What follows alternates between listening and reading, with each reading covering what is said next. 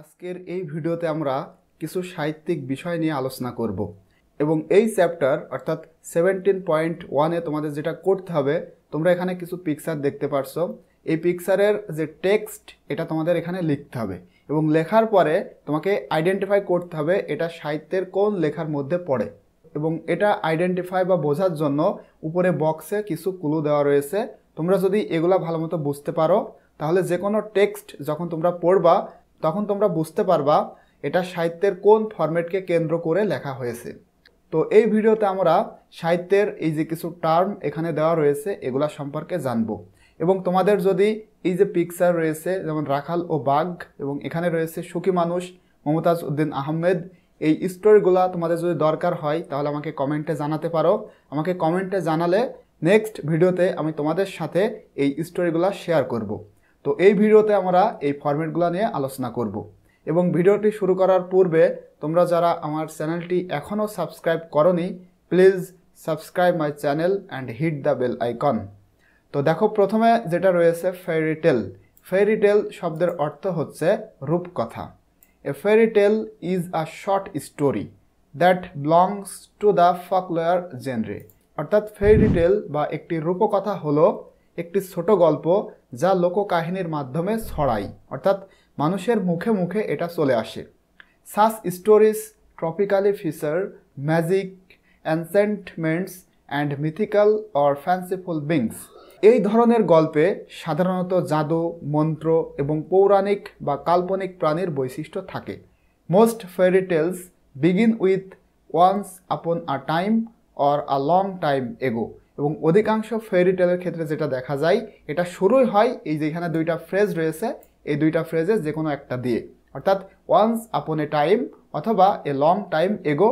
এই দুইটা ফ্রেজ দিয়ে যখন কোনো টেক্সট লেখা শুরু করা হবে তখন তোমরা বুঝতে পারবে এটা ফেয়ারি টেল। এরপরে রয়েছে ড্রামা। ড্রামা শব্দের অর্থ হচ্ছে নাটক। A drama is a type of literature that is written to B performed on stage. Drama বা নাটক হলো এক ধরনের সাহিত্য যা মঞ্চে পরিবেশনের জন্য লেখা হয়। It is usually divided into acts and scenes and includes dialogue between characters. এবং এটা সাধারণত বিভিন্ন অ্যাক্ট এবং সিনে ভাগ করা হয় এবং ড্রামা এর প্রকৃত বৈশিষ্ট্য হচ্ছে এটা ডায়লগ আকারে হয়ে থাকে এবং এই সংলাপটা হয়ে থাকে ক্যারেক্টার্স বা চরিত্রের মধ্যে। ইট ক্যান বি সিরিয়াস, এটা সিরিয়াস হতে পারে, অর হিউমোরিয়াস এবং হাস্যকরও হতে পারে, and can explore a wide range of themes এবং একটা বিস্তৃত থিম অন্বেষণ করতে পারে। এরপরে রয়েছে পয়েম। পয়েম মানে কবিতা।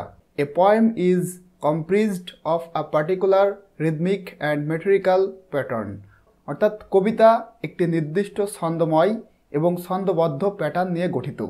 ইনফ্যাক্ট প্রকৃতপক্ষে it is a Literary technique that is different from pros or ordinary speech.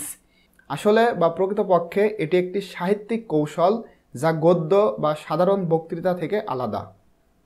এরপরে রয়েছে শর্ট স্টোরি। শর্ট স্টোরি শব্দের অর্থ হচ্ছে ছোট গল্প।